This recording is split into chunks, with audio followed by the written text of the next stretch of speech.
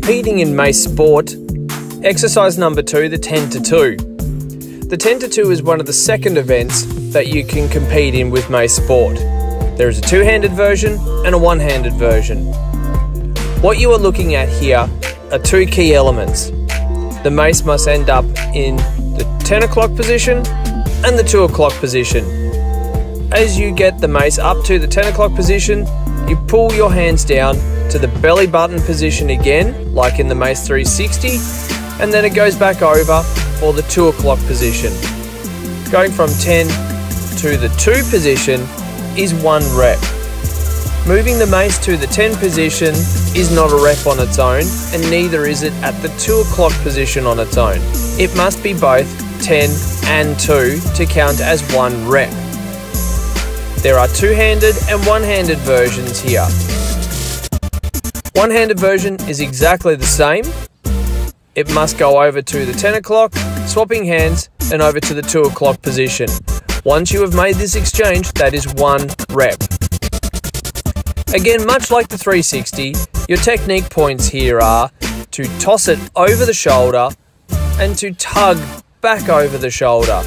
Instead of continuing around in a 360 pattern in the same direction, you are going to feed it back over the same shoulder that you have tugged over. Your hands must go behind the head and disappear. As well as when you tug back over the shoulder, your hands must end up down at the belly button position to be classified a proper rep. It must not come to rest on the shoulders throughout your set. If you place the mace on the ground or on your shoulders, your set has finished. You must continually keep moving the mace throughout the 5 or 10 minute rounds that you are competing in.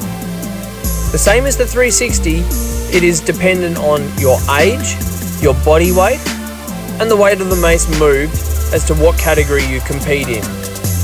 Being that it is a very inclusive sport, there are different categories that allow it to be fair for everyone, for those that are bigger and stronger and move more weight, comparatively to those that are smaller in body weight and may not be physically as strong or as advanced with the movements themselves. So this way everyone can compete on equal footing and not have to be penalised for their own body size or skill ability. Some things here to note as you are going through competing with Mace Sport. Remember to breathe and keep nice, calm breathing and a good rhythm throughout the entire set. Sprinting is good when you are at the very end of your set, coming towards your last minute to half a minute. But the big key element is to control your breathing and your adrenaline, and to allow yourself to fall into a nice good rhythm as you are going through your set. Stay tall and upright, do not flex through the hips forward and back. This will count for no rep, because it does not show that you have control of the mace or your body throughout the movement. However, you can shift laterally through your feet from side to side, as you can see through the video. There must also be fixation throughout your reps. There must be an end point that shows that you had control at the end, and then control into the initiating part of each of the movements. If you allow the mace to just topple over into the next rep, you'll be penalised for no rep, and will have to try and complete another one to make up for the rep that you did not get on your previous go. There is no point at all that you can rest throughout the 10 to 2 movement. The mace must keep moving the entire time. So it's important to learn where you relax your grip and where you grip the mace throughout each part of the movements.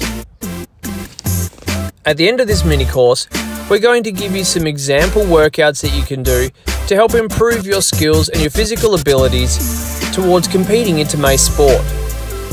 Mace Sport is coming to Australia, and the UT Academy is very proud to be the ones to initiate this, to create the first competitions of their kind in Australia to run alongside the kettlebell sporting community. And we will give you the ability to register your interest, and we will keep you updated as this comes to confirmation within the next few weeks.